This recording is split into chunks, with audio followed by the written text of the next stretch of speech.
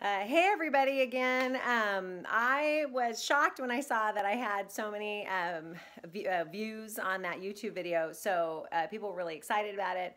So one of the other things that we get nervous about running out of is the reusable, I don't know where I'm supposed to look. I'm going to look there. But that's weird because anyway, the reusable gowns for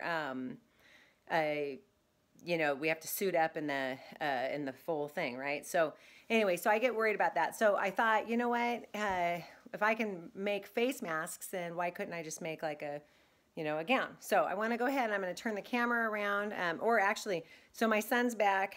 We're trying to stay away from each other 6 feet. And then also, I've also kind of put some protective equipment on him to protect him because I am actively working. So I'm going to stop this because he promised me he could edit it. So here goes nothing. All right.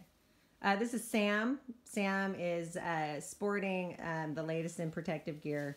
So he's got on his mask. This is not one of the masks that I made for him, but it could have been. He's got a welding face shield and a hair covering piece there.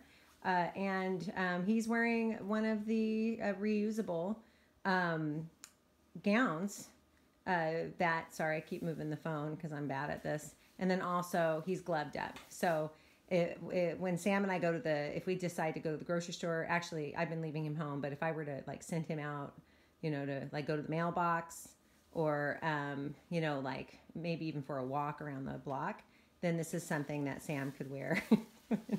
So anyway, we're really excited about showing you how to make this. No! So I'd like to give you a little close up. So we've got a neck opening, right? And then go ahead, can you hold your arms out there? And we're using double-sided tape. Go ahead and spin around. And we've fashioned a belt. And some of the gowns I know, oh my gosh, seriously. Some of the gowns I know, they're shorter in the back, but I feel like this gives this gown far more stability. And then it's got a double apron tie because we wanted to definitely make it just really, strong. So also we got this. Well, I'll tell you more about it when I start to make it. Hey, how are you doing, buddy? No, you can't film in that angle. I thought you. Go, well. Are you filming? No. Oh my gosh, I should not. You know what? I'm filming, dingus. Go back up 6 feet. It was better when I did it. Sheesh. Okay, so if you're filming, and you're really filming. So, to make my simple reusable gown, all you need, and it comes in assorted colors, you just need a party tablecloth, but also I think that a shower curtain would work because it's waterproof. And so you just need to pick one of these up. They cost $1, and the Dollar Tree apparently is considered an essential store because they sell food and other like cleaning supplies and things like that. So let's go ahead. We're gonna go ahead. We'll do the pink, I think, this time. All right. So I'm gonna take out the pink tablecloth. Make that my garbage. We're doing construction. Man, I'm having trouble speaking. I'm so sorry. We'll take out you're also gonna need a pair of scissors, and you're gonna need scissors and double-sided tape. Why are you angling it down like that? Gosh darn it. Oh, I put my way. There's no way. So you're going to take the tablecloth, open it all the way up, and then you're going to fold it in half.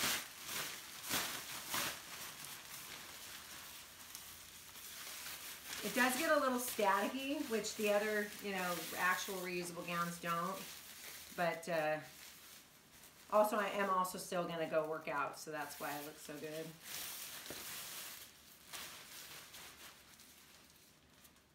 Okay, so you're going to fold it this way, lengthwise, I don't know. Make sure it's even. Then my kid is going to back up, because I'm going to put it on the table. And then I'm going to fold it over one more time. Okay? Meet the corners there.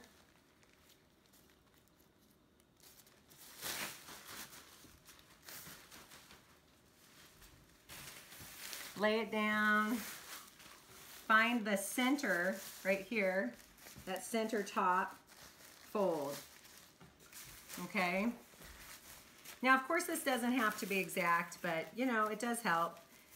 My prototype that I made last night was, the neck hole was too big. So I kind of feel like, you know, you can kind of make the neck hole smaller and then kind of cut as needed, all right? So I'm going to, here's my center. I'm gonna take maybe about 4 inches in, and I'm gonna go at an angle because I don't want it to fall off of the shoulders. And so that gives us like a boat neck, which is also very fashionable. So it's like a boat neck size, okay? I really enjoy wearing boat necks. You know, I think that they're flattering. So, okay, so you're gonna need to pause it and switch over. This is your science project for school, so you need to shut it. All right, so on the one that I made for Sam, the sleeves were a little tight, so we're gonna go ahead and we're gonna make them a little bit wider. Okay, now the one problem that we have with this is that there's no thumb holes, you know. Do it again.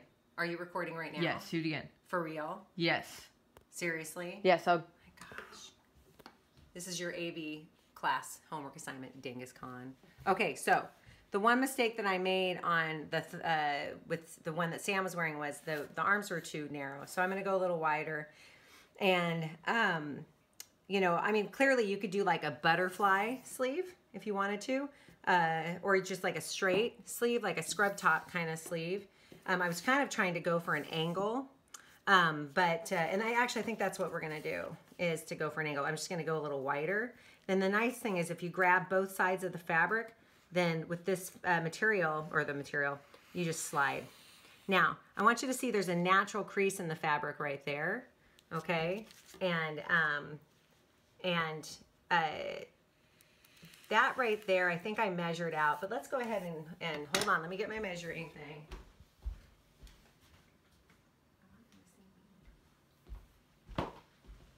I'll have to edit that out. Okay, that's disgusting. So this is about 26 inches, and I figured for kind of like a normal standard chest, about 22, 24 is needed. Okay, so in fact, I may have cut too much, but that's all right. We'll be all right. Now, at this point, it might be the best time to do the double-sided tape. So I had Scotch tape, and so this I think will work. Sam, back up over there. You're too close. We need 6 feet social distancing. Thank you. Yeah, some people. Okay, so you're gonna take the double-sided tape. You're gonna need, now you've got 2 options. Might be easier to do small pieces. You'll just open up that top flap there and lay the pieces down right along the edge.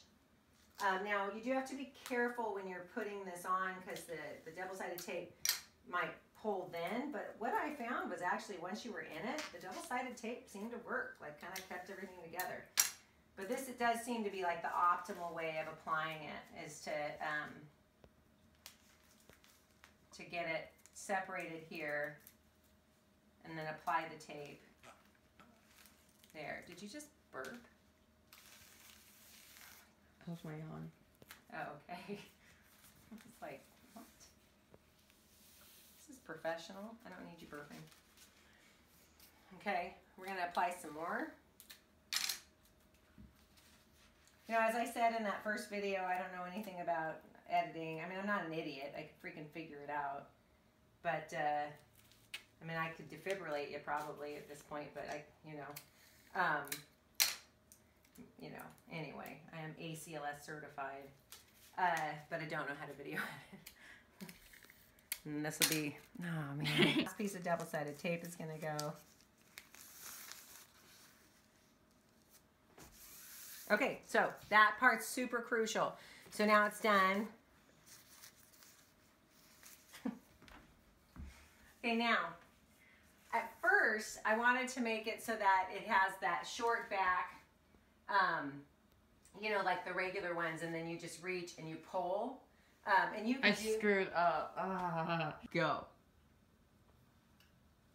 All right, so a couple of different options here is you could make that short back, but if you do it, you're gonna cut down the length of this, maybe about, I'd say about 8 inches. And then I'm just to get rid of this little piece of the material, I'm just gonna get rid of that, okay? And then you could continue cutting on one side, but actually, what I found, well, actually, no, I have an idea. So, just have to think about it for a second. No, okay. All right, so what we're gonna do though is I'm gonna make it completely one side and the other, all right? And so it's still, you'll still be able to pull it off. It does take a little effort though.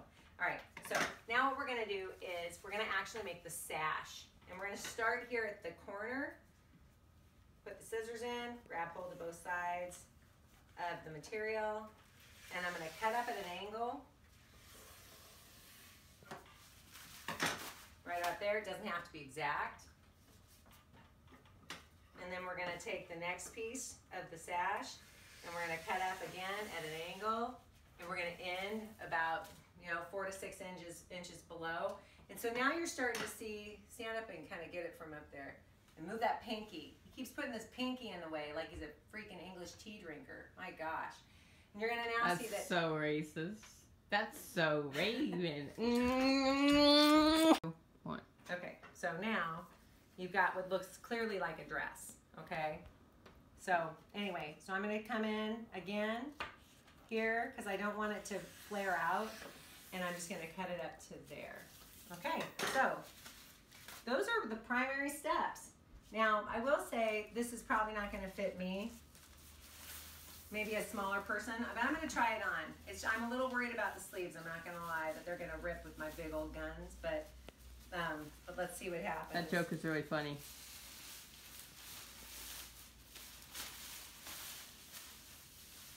So I'm gonna go in.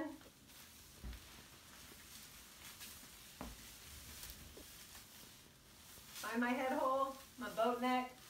Oh, I don't know that it's gonna fit me. I think I'm just ripping through it like the Hulk. Dang it, dang it!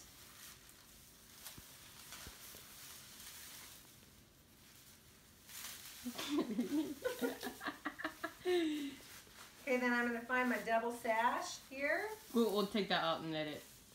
You don't have to. And then look. And here you have a homemade reusable gown